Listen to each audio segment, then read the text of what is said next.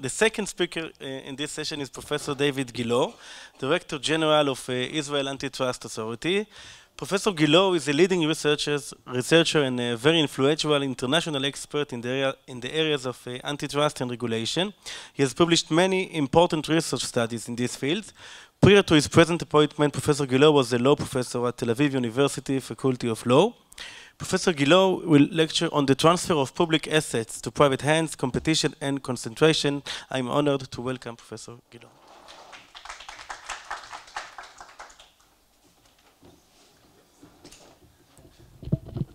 Thank you very much. I'm very happy to be here.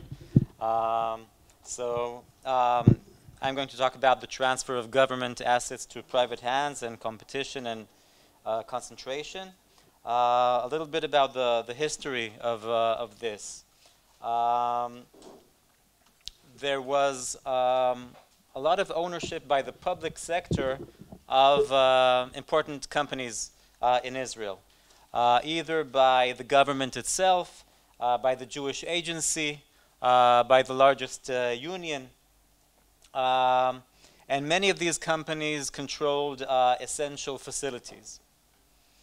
But starting the 1970s, as Justice Meltzer mentioned, there was a wave of privatization of such companies, and most of these were privatized. And in many or most of the cases, they were sold to the highest bidder.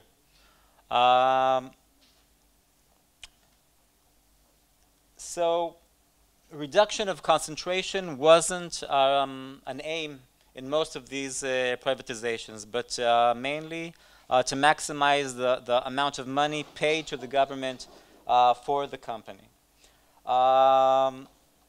In many cases, the company was sold to the highest bidder, even though the high bid may stem from the monopoly rents or the concentration rents that the buyer of the company can achieve by purchasing the company or the government asset.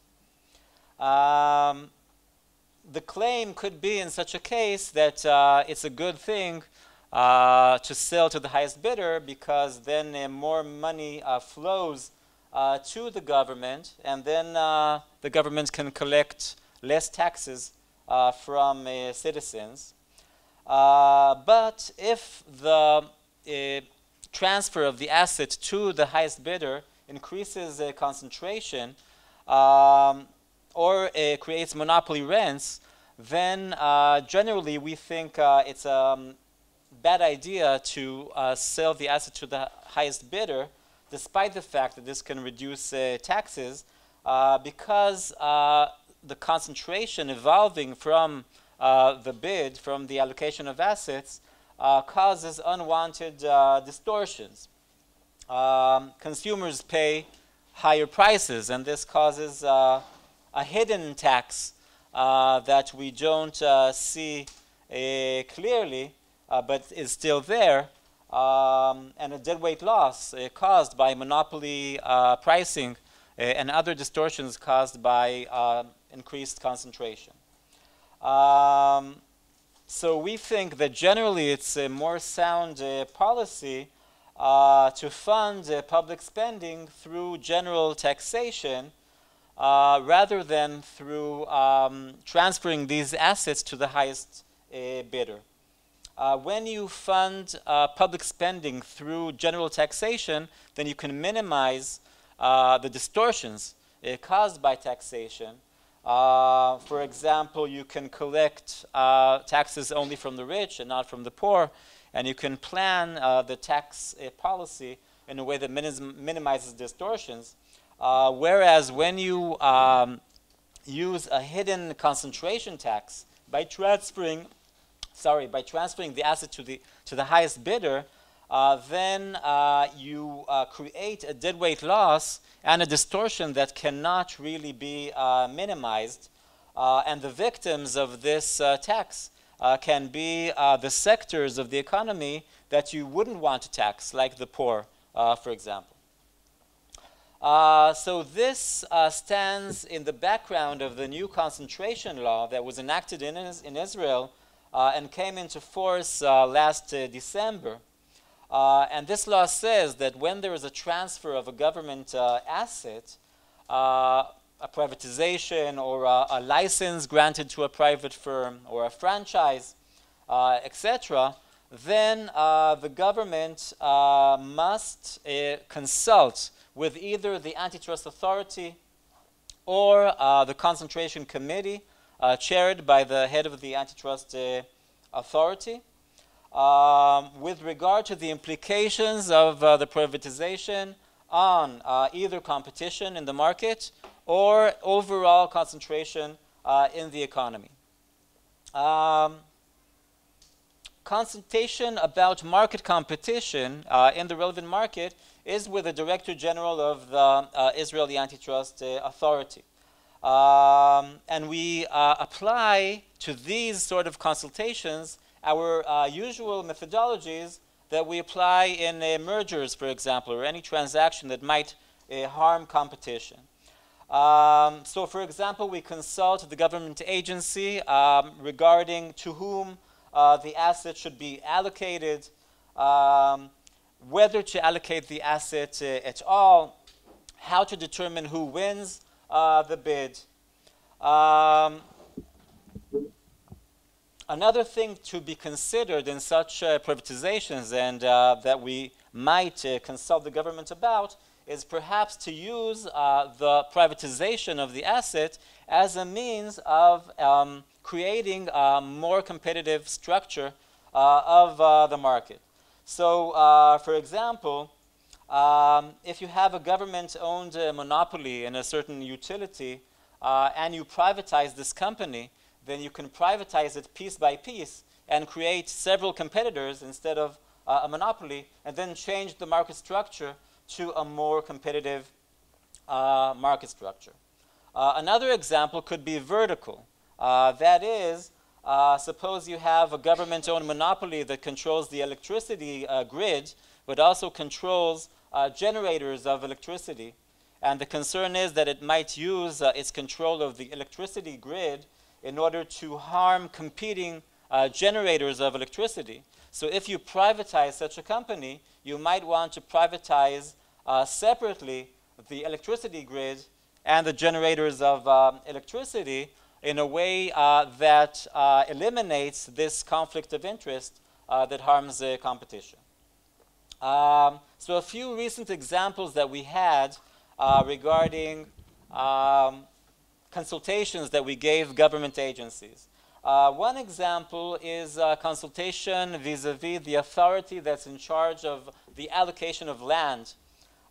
We consulted this agency with regard to allocation of quarries of limestone and dolomite, for example, because we had several horizontal, that is between competitors, and vertical, that is between supplier and buyer, concerns about possible harm to competition. Another example is the port of Eilat. A few years ago, the port of Eilat was privatized, and we consulted the agency in charge of the privatization not to sell the port of Eilat to a monopoly in the market for transportation of automobiles from Eilat to the center of Israel, because the concern there was that this monopoly in the port of Eilat might leverage its monopoly power in order to entrench its monopoly power in the market for transportation of automobiles, and then exclude rivals from the market of transportation of automobiles. Another example that's recent is with regard to the allocation of a quarry of basalt. This particular quarry may become a monopoly of basalt in the future, and the winner of the bid was a large producer of asphalt. And basalt is an essential ingredient in certain forms of asphalt. So the concern here was that the asphalt producer would use the basalt monopoly in order to also monopolize the regional asphalt market.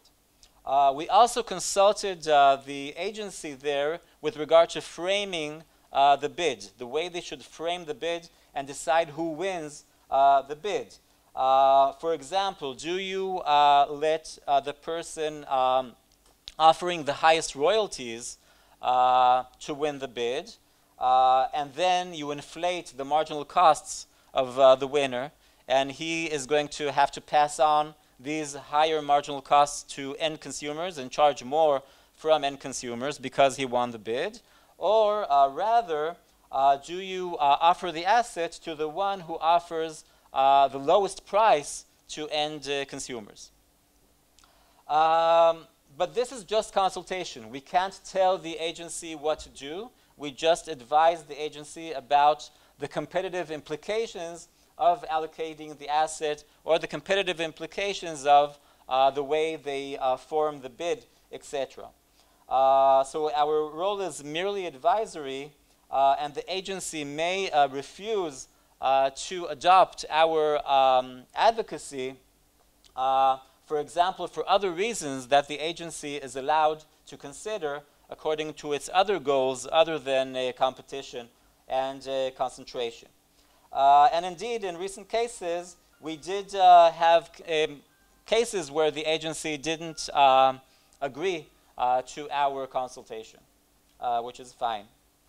Another aspect of the new concentration law is with regard to overall concentration in the economy. So when the allocation of the asset is of an essential facility, and there's a list of essential facilities in the statute, or a government-owned company, then consultation is with regard to overall concentration in the economy, and not only with regard to competition in a relevant market. And consultation is with the concentration committee that's chaired by the Director General of the Antitrust Authority. So the consultation is only when the government agency wants to transfer the essential facility to a concentrated entity. And a concentrated entity is defined according to its overall local turnover, or to its turnover in markets where it is dominant, or if it controls a mass media network, or if it's dominant in a certain field of an essential facility. So what is overall concentration in the economy? This is a new term that didn't exist before and hardly exists in the literature, and it's different from market concentration. In a nutshell, market concentration, the ordinary issue or methodology that we use, is market power or bargaining power vis-a-vis consumers. Whereas overall concentration is when a business group has bargaining power vis-a-vis government agencies or the legislator. So, for example, a company or a business group may control an essential facility that the economy depends upon, such as electricity, natural gas, airports, and so forth. And the degree of concern about overall concentration may depend on the degree of control that the company or business group has over the essential facility field, and the degree of dependence that the government or the economy has on the essential facility, and the number of alternatives that the government has to utilize this essential facility, but for the business group that received the government asset. Or, for example, the concern could be exacerbated when the government wants to allocate a different essential facility to the same business group that already has an essential facility, particularly when both essential facilities are covered by the same regulator, for example. So this gives an incentive to pressure this regulator more than before. Also, according to discussions in Parliament, when a company controls a news network or a nationwide newspaper, this also gives this company or business group considerable bargaining power vis-a-vis regulators or the legislators or government agencies. So in the Antitrust Authority, we created a list of concentrated entities according to the law. And according to the data that we collected, there is a relationship between being concentrated, being large, and receiving an essential facility in privatizations of assets. So, for example, 75% of the large entities also have possession of an essential facility. And almost half of these companies have a dominant position in the field of the essential facility. Another and final point is that consumer welfare, according to the law, always outweighs concerns of overall concentration in the economy. So if there is a concern of overall concentration and somebody is considering not allocating the assets to somebody because of such a concern, this concern is always outweighed by consumer welfare. So if the consideration of overall concentration is outweighed by consumer welfare always prevails. Okay, so I'll end here. Thank you very much.